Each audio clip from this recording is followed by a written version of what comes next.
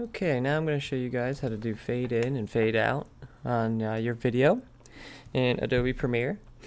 What you have to do is, in the bottom left corner, you're going to see a bunch of different tabs, and you click on the Effects tab. And then you're going to see Audio Effects, Audio Transitions, Video Effects, Video Transitions. We want to go under Video Transitions and then click on the Dissolve folder, so it drops that down. And you're going to see Cross Dissolve. And all you have to do is take the Cross Dissolve effect, click and drag it to the beginning of your clip, and then drop it there. If we take a look at that, we'll watch it play up here.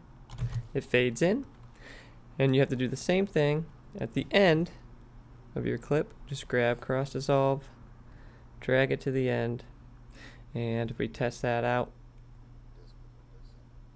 it fades out.